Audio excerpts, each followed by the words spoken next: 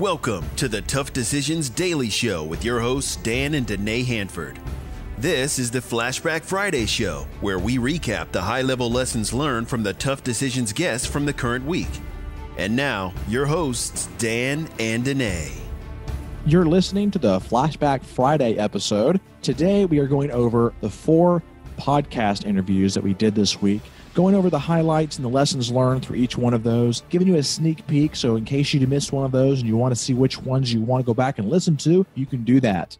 So the 4 people that we interviewed this past week, starting off is Ryan McKenna. He is with TD29, so Tough Decisions Podcast, episode number 25. Next is episode 26 with Trevor McGregor, episode 27, Carl Hutchings, and episode 28 with Brant Cooper. So the first one is Ryan McKenna. So Danae, what are some highlights that you remembered from Ryan's interview that really stuck with you? Yeah, it was good to talk with Ryan and hear his story about, some struggles that he had, some physical struggles that he had in college. He was a very good baseball player and, had plans to try to play in Major League Baseball. And that was sort of sidetracked a little bit by some physical problems that he had. But it was neat to hear him talk about how that actually, in the end has turned out to be a blessing for him. And, he's gotten into real estate. He's furthered his education. I think he just finished his MBA program just a little while before we talked to him. And so he's doing really well and has made a really good go of it in real estate. He was on this path and this journey of becoming a professional baseball player. And he was basically, in the zone of starting that career as a baseball player. He had gotten accepted into college and he was playing from college ball. And then he fell into some really severe, health issues that was causing him to be hospitalized for several months. And the doctors there were telling him that he would never return to baseball. And while he was in the hospital, he did lots and lots of reading. And most of it was on real estate, just diving in at book after book after book because he had so much time there. And, one of the things that, he's 100% healthy now. He was able to get through that, praise the Lord and everything. And he had his family beside him the entire time, helping him through that and making sure he was able to get on to the other end.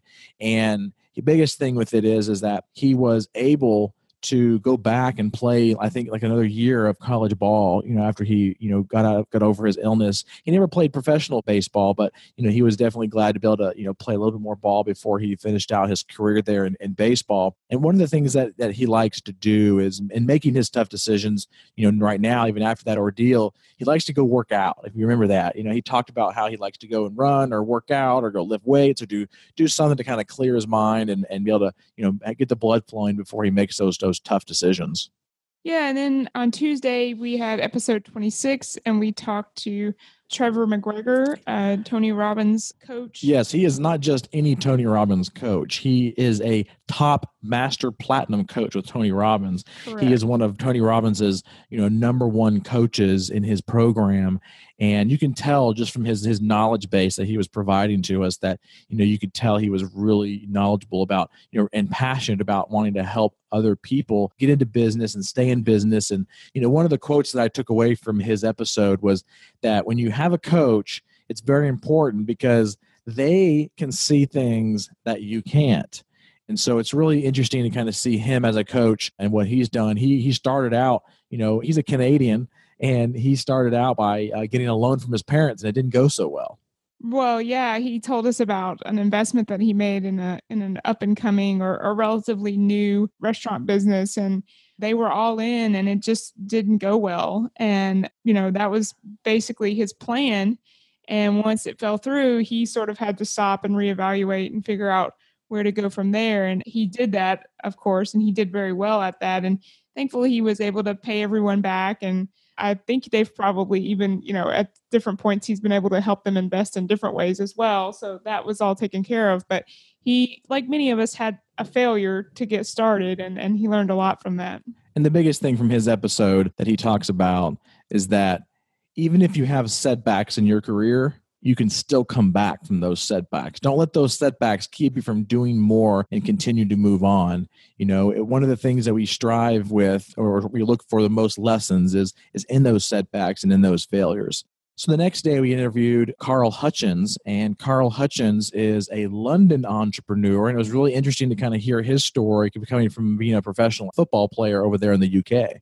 Yeah, he was interesting to listen to him talk about how just because you have a lot of money doesn't mean that you know what to do with a lot of money. Yeah, the quote that I remember from him is him saying that, winning the lottery without financial advice is kind of like having a professional sports career without financial advice. A lot of these college students get out and they start getting paid these millions and millions of dollars to play sports, but they really don't know how to handle that money. And we hear time and time again how these professional athletes lose all the money, the millions and millions of dollars that they're paid just because they don't know how to manage money, and his niche really is to go in there and take these professional athletes and make sure that they don't lose all of that money.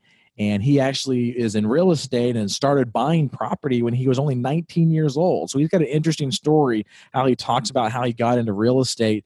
And he did have a series of nightclubs at one point that he had owned and started to work on and just realized that really wasn't his gift. That really wasn't where his strengths were.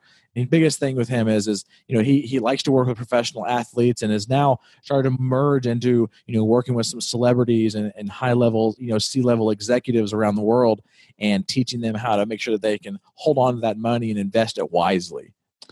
Yeah, and then we finished out the week on Thursday with Brant Cooper and learned several things from him as well.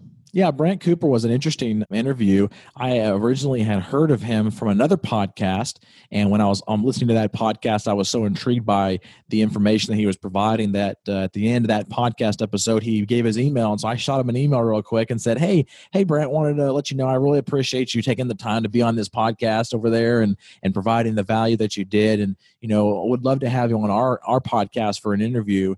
And so he came on and very, very willingly and shared some of his knowledge of, being the co-founder of Moves the Needle and showing how, in business, it's not all about just trying to think harder. You need to make sure that you try to run experiments in your business to make sure things work. Do customer focus groups, try to maintain those customer relationships by not only being the solution to those problems for those customers, but also understanding the customer. Because that's the way we're going to improve our processes and our systems and being able to meet the customers where they are, is being able to do these experiments, do these think tanks, do these focus groups, and allowing us to predict the future a little bit better. Because he said in his interview that thinking harder doesn't allow you to predict the future.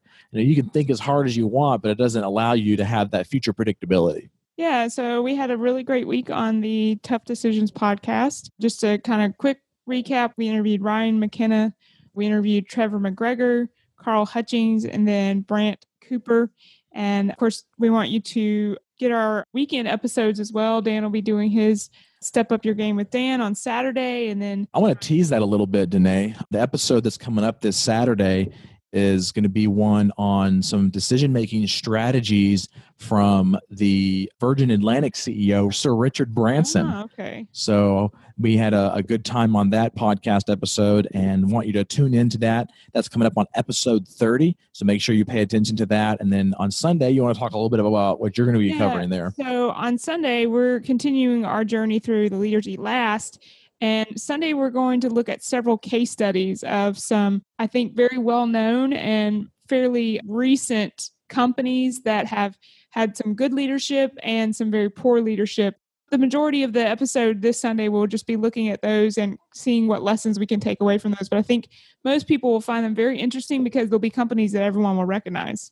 Yes, and then the next week we will have 4 more interviews from some very, interesting CEOs and interesting entrepreneurs. So, one of them in there, just to kind of tease a little bit, served some time behind bars for getting arrested for doing some drugs and dealing drugs. So, make sure you tune in next week. Subscribe to our podcast here on iTunes or on Spotify or wherever you're listening to us. We really appreciate your loyalty. And, if you have a moment, take some time, write a review for us. And, that would really help us out, kind of tickle our ego a little bit.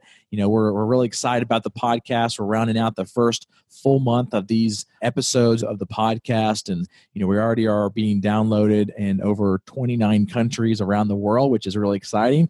We didn't really think that it was going to happen that fast, but it's really exciting to see how fast it's growing. So make sure you stay tuned for next week and look forward to having you on a future Flashback Friday episode.